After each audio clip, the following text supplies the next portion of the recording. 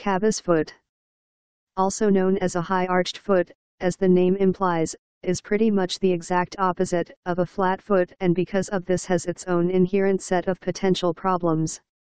What causes a cavus foot?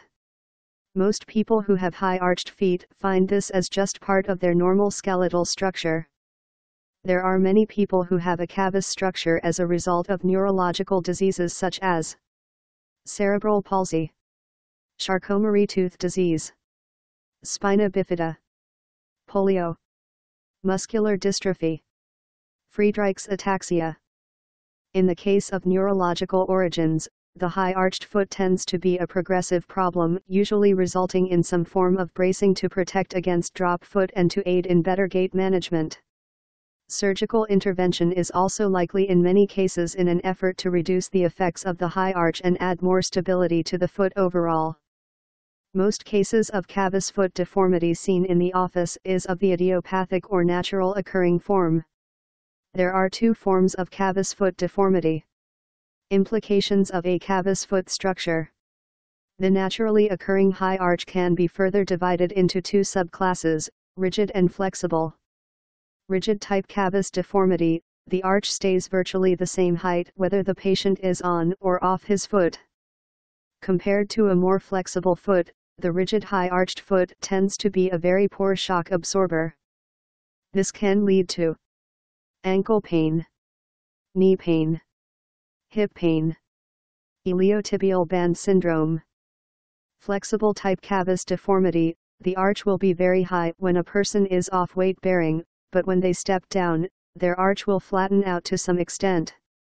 Lateral ankle sprains are also more common in the high-arched foot. Cavus foot can lead to conditions such as capsulitis, metatarsalgia, sesamoiditis, severe calluses on the ball of the foot, particularly under the first metatarsal bone, hammer toe deformity, blue arrow. Hammer toes develop as a result of the toes riding up on the metatarsal heads due to the high angle that is formed at the height of the arch.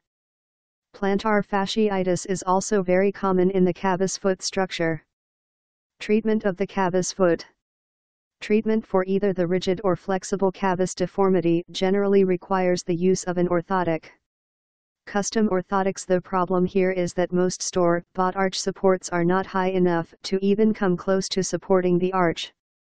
The purpose of an orthotic in these cases is to more evenly distribute body weight across the whole foot and reduce the pressure on the heel and the ball of the foot. By evenly distributing body weight, the foot is able to function more normally, and most of the problems mentioned in this article can be reduced or even eliminated. In many instances, a custom orthotic will be necessary to properly support the arch. Shoe selection also becomes an issue in the very high-arched foot. Most people with very high arches cannot wear shoes like loafers or non-zippered boots as they simply cannot get their feet into those types of shoes. A good conservative laced shoe is a better choice. Scraping of calluses that form on the ball of the foot and even on the heels in some individuals helps reduce discomfort. Surgery. In very severe cases, especially of neurological origin, surgical intervention may be necessary in an effort to lower the arch. The risks of the surgery should be weighed against the potential benefits. Various procedures can be performed including soft tissue release such as an Achilles tendon lengthening and plantar fascial release. Osteotomy, surgical cutting of bone to either reduce the height of the heel, calcaneal osteotomy, or to lower the metatarsals, midfoot or metatarsal osteotomy.